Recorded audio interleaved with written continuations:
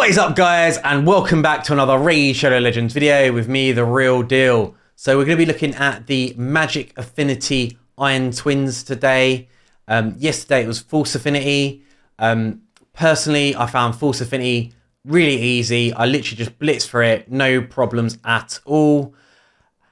Magic Affinity though, different story. Found it a lot harder. It did take me a few tries to do stage 12. But I managed to do it in 4 minutes 32, so quite quick. So the team that I used, it is quite legendary heavy. Unfortunately, this is end game content and it is starting to get quite difficult. But you know, hopefully in the future I can find some teams where I can use epics only or whatever. But something I'm gonna have to work towards. But yeah, and stage 15 I think it's gonna be really difficult unless you've got like end game OP awesome champions. You are gonna struggle. I do think that you probably are going to have to start awakening champions and using blessings to help you get through stage 15. And obviously that's why they are going to be in the game. The other thing I want to say as well is these soul coins and soul essences, hold on to them.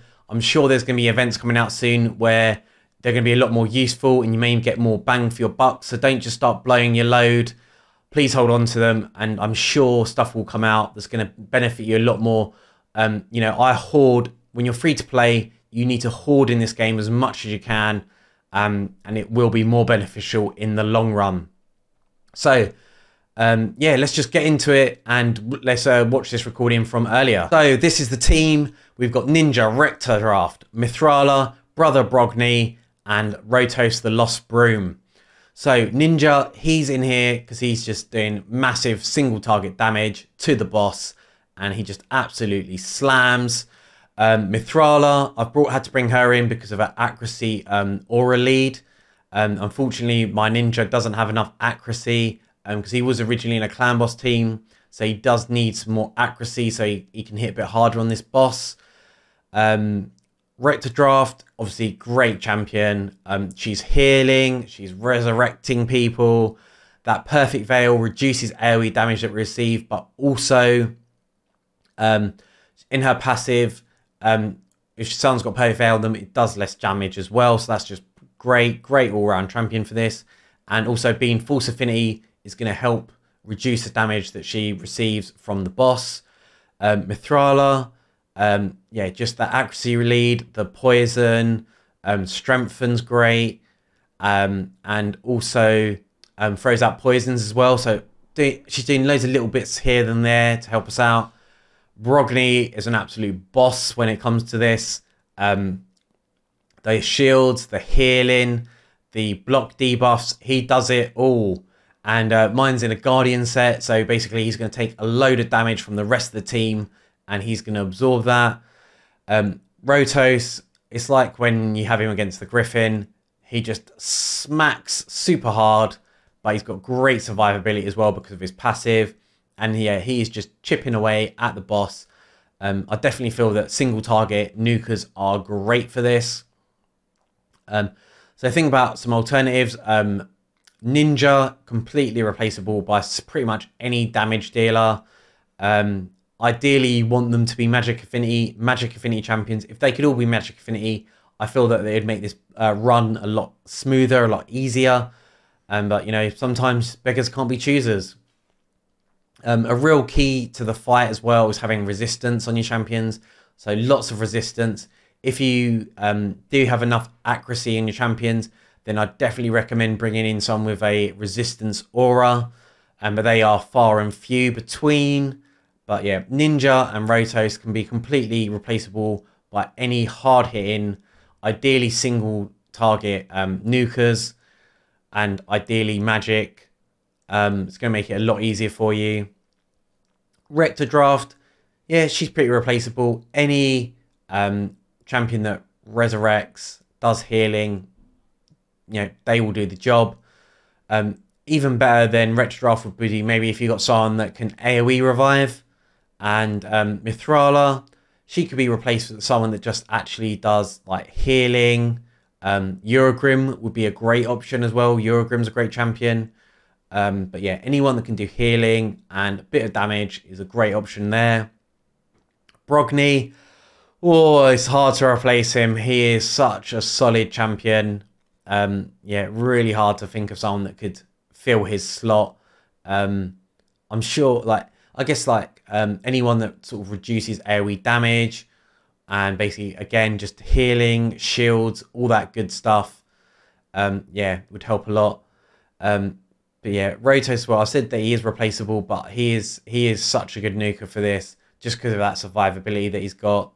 Maybe Husk would be a good option to bring in. I used Husk for Force Affinity, and you know he was doing some work. The only thing is though, this boss does have that passive where max enemy HP champions do less damage, which is quite annoying. But I guess you know then everyone just bring in Cold Hearts and Royal Guards and stuff, and you know you just drop the boss in a couple of seconds. So I do appreciate they don't want it to be too easy.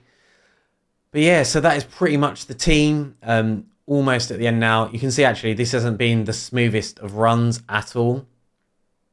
So yeah, I definitely think that for stage 15, I'm going to have to do some re-gearing. Definitely need some more resistance in there. But yeah, so 4 minutes stage 2, not bad at all. And let's see.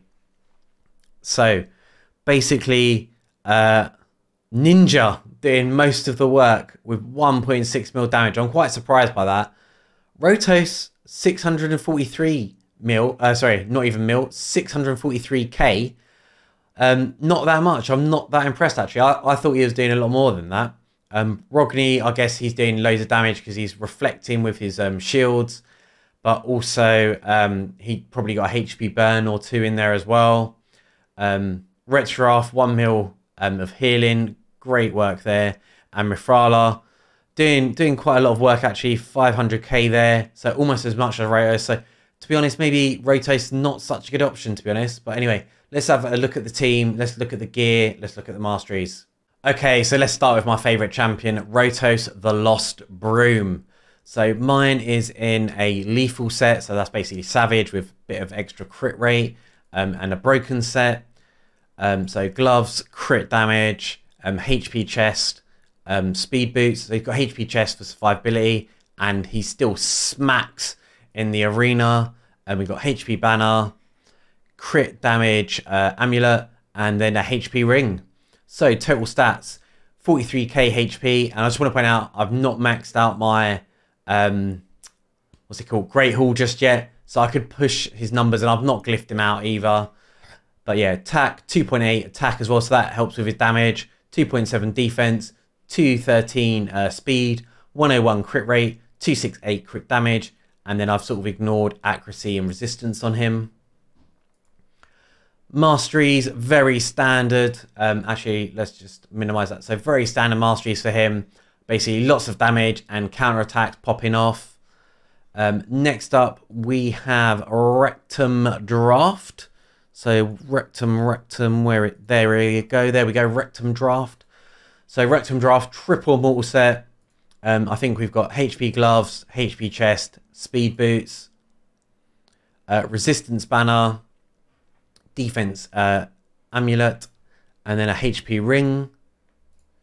Total stats, 68k HP, 2.7 defense, 225 speed, and then 271 resistance. So I should actually maybe bump up our resistance a little bit, especially for Iron Twins, and 202 accuracy. Be nice for her to have a little bit more accuracy, as she does have a decreased attack on her A1. Masteries, very standard stuff. I said this in my last video, I do need to finish her off and get her that War Master so she can do a bit more damage and help out. But yeah, lots of healing on the support tree, and then just damage and a bit of survivability on the offense tree. So Brother Brogni, where are you? So yeah, one of my favourite champions in the game. I use him for so much content. Great for Doom Tower, great for Griffin, and yeah, great for Iron Twins, and great for Hydra as well. So gloves, HP chest, speed boots, HP ring, HP amulet, and a HP banner. So we have been stacking that HP on him, 84k HP, 2.4 defense, 242 speed, so he's quite fast. and then 180 resistance, quite low. I should really, so it's really difficult because having so much HP on him is so useful, but he does need resistance and accuracy as well. He's a stat hungry boy, he is. So masteries, I do need to finish him off. So yeah, just defense tree and then accuracy. And I went for Eagle Eye because he has no accuracy. But yeah, definitely need to work on that. So we've done Rotos, we've done Brother Brogni, we've done Rectum Draft, Ninja. So yeah, so my Ninja is in a relentless set, which is so good on him. It's just amazing. I'd never build Ninja for Arena. His place is, he's the dungeon and boss slayer. It's where he belongs. So yeah, he's got some amazing gloves, by the way. Quad roll, speed, crit damage gloves, attack chest, speed boots, attack ring, crit damage amulet, and then an accuracy banner. So we got 32k HP, 400 attack, 206 speed, 109 crit rate, 229 crit damage, and then 216 accuracy. Masteries, we've got loads of counter attack in there, and then we've just got sort of standard offensive tree for any sort of boss content. So that's pretty much Ninja. And then we've got Mithrala. So one thing I do want to point out, a common theme here, I've not properly glyphed all of my champions out. I do need to do that. But she's in a triple perception set. Stone Skin and triple perception is pretty much the only way to go with her. Stone Skin is really good for Arena, but just because basically it reduces damage. So if someone does try to nuke her and you don't have loads of reaction gear like me, then it is definitely a good idea to think about putting her in Stone Skin. Otherwise, triple perception is the way to go. So we've got defense gloves, got accuracy chest, HP boots. So I think I've got, come on, it's taking ages to load. There we go. Ideally, this should be a HP ring and the substats are terrible on it, but it's a reaction. And the reason she's got that on is just because it gives her that survivability for Arena. Then we've got a HP amulet, and it's got resistance and accuracy on it. And then we've got a accuracy banner. And I could definitely push these stats, especially the accuracy, the resistance, the speed. I'm just so low on glyphs. There needs to be another way to get glyphs. I am just starving. I'm so hungry for glyphs. But anyway, 59k HP, 3.4 defense, 229 speed, and then 225 resistance and 619 accuracy. So masteries, support and defense. That is pretty much the only way to go with her. You could, of course, change it up and have offense for PvE content, but I feel this is a much better build because then you can use her in Arena and you can use her everywhere else in the game, to be fair. I mean, it just depends if you want her to do a bit more damage, but I do feel like this is the best way to go. You're getting loads of counter attacks with her A1, so you're going to throw out poisons. Potentially push back turn meter as well with Evil Eye. And of course, we've got Eagle Eye, which is just giving us that, extra accuracy, which basically just makes her passive so good. So that is pretty much the end of the video, guys. Thank you so much for watching. If you've enjoyed today's video, please leave me a cheeky thumbs up. Make sure you smash that subscribe, and make sure you share with your clan and cluster, so everyone can learn how to beat the Iron Twins. The other thing as well, if anyone's got any other team comps, please leave in the description below. Please leave a comment. Let's learn from each other. Let's share the love and let's have a good time. So until next time, guys, take care. Peace.